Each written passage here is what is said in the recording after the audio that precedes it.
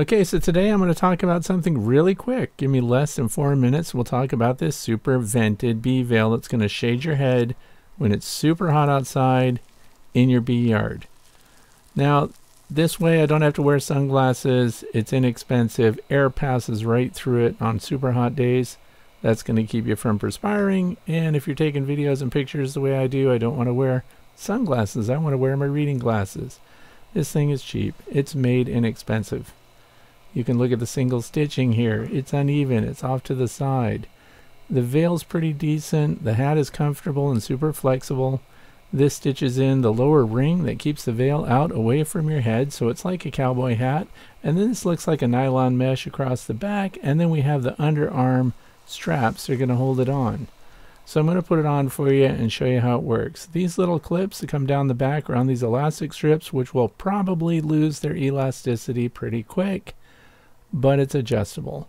I also recommend going ahead and clipping these to the front short pieces, because when you put this thing on, you really can't reach back and draw those clips around. It also has a chin strap.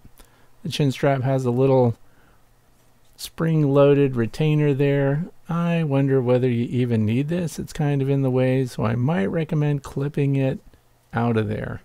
But if you're in a windy area, it's a big hat, but the air kind of passes through it, so that's up in the air. I'm just going to show it because it's part of it. Stitching again, pretty uneven. This is the center stitching from the back of the hat.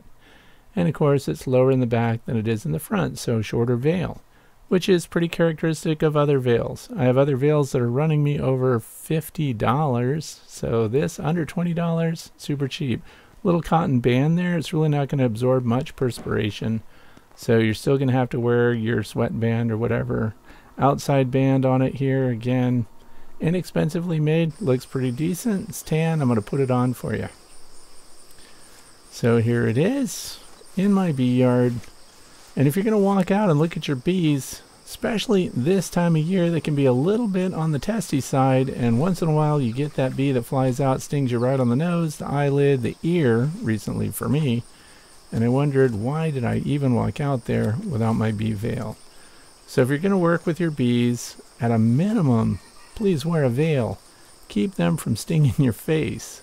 A lot of people will say that they can just walk out there with just their sunglasses or no protection at all, and then the next thing you know, you've got stung on the temple or somewhere else.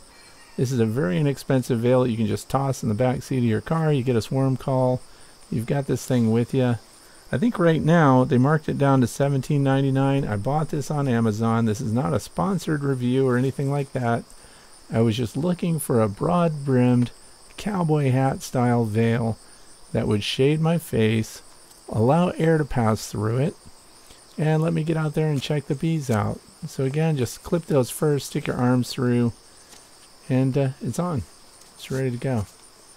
So you could, of course, add another layer of, making yourself less interesting. If you want to wear a long sleeve white cotton shirt, for example, you can really get away with minimal gear going out in your bee yard.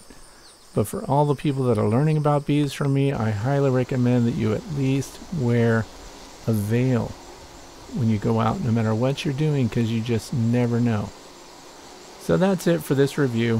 Thanks for watching. I hope it benefited you.